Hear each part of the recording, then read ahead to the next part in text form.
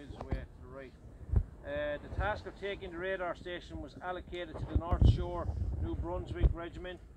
It had reached the village of Tallyaville, barely a mile north of here on the night of the 6th of June.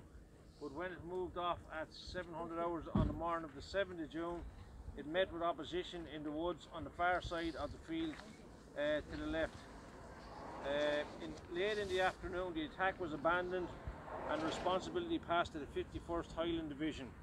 That evening, the 5th Battalion of the Black Watch attacked the station but made no impression. Unfortunately, it seems like the Black Watch and the New Brunswicks had a blue on blue. They were fighting one another. The radar station overlooked the corridor, and General Dempsey, commanding the 2nd British Army, considered that it was essential that this position should be taken so that his forces are not being watched and reported upon. On the 7th of June, again the 51st Highland Division, again supported by the 80 Assault Squadron Royal Engineers, attacked this position and again failed. On the 11th of June, number 48 Royal Marine Commandos came to this position. They had a quick look at it and they moved on without conducting any assault. Eventually, a combat group consisting of 1 Squadron 22nd Dragoons with armour, number 41 Commando and 26 Assault Squadron Royal Engineers attacked uphill from the village of Douvres.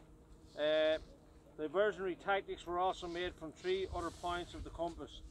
4 frail tanks led through the minefield and were followed by 3 AVREs.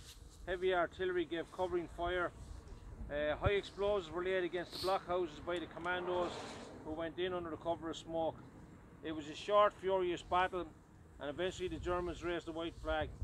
8 tanks were damaged but repairable, and 4 AVREs were written off. Casualties were less than a dozen, and this was on the 17th of June, 10 days after D-Day. Okay, that's it, lads.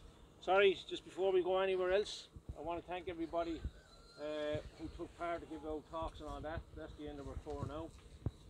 I especially want to thank the drivers, the lads who were driving the vehicles and all that.